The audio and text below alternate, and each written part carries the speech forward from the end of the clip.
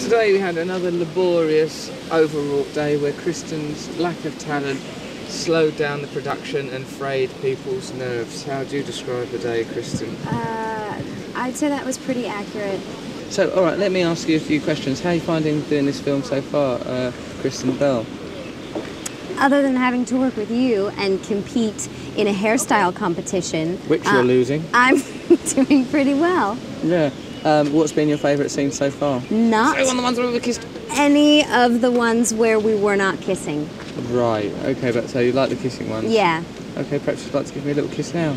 No. Come on. Come on.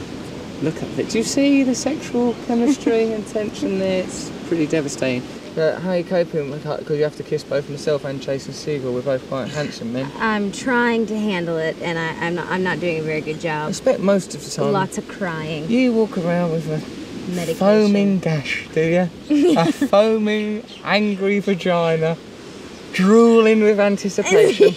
Is it? Anus dilated. Now come on, Travis, give us our dignity.